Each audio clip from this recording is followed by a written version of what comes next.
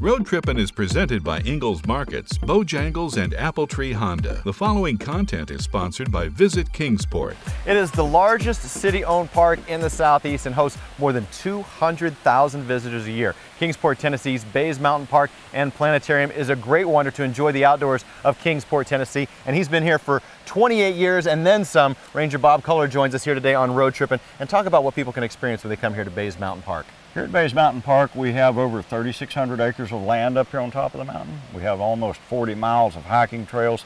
We have a 44-acre reservoir out here around us.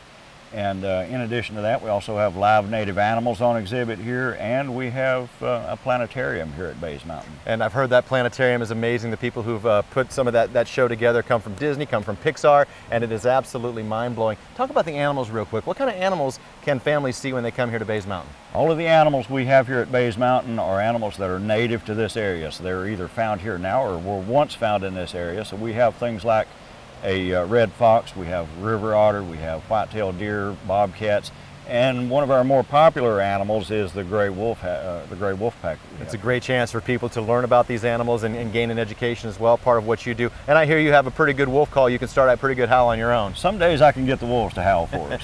What is maybe a road tripping tip that Ranger Bob would give to our viewing audience when they come here to enjoy Bays Mountain Park? If you come here with your family, one of the best deals you can get is if you live in this area in particular, buy a membership in the Bays Mountain Park Association.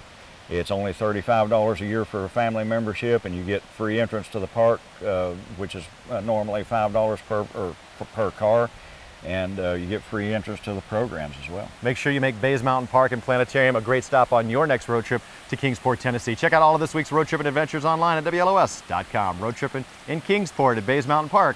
I'm Mark Cady.